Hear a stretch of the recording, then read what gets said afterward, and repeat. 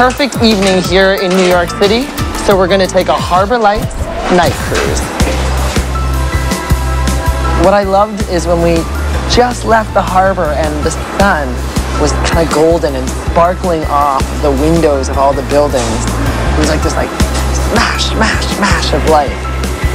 Our sunsets are famous here, and it sets the whole tone for the trip. Puts you in a good mood when you see that great sunset.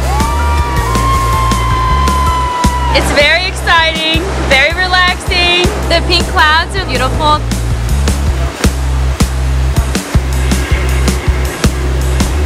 It's so neat as you cruise alongside Manhattan.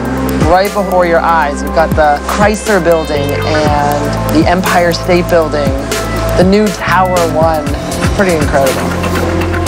There's something magic about getting on a boat and just sitting back and relaxing. Let the breeze wave over you and take in all the sights. We're coming up on the Statue of Liberty. Let's go get the best view.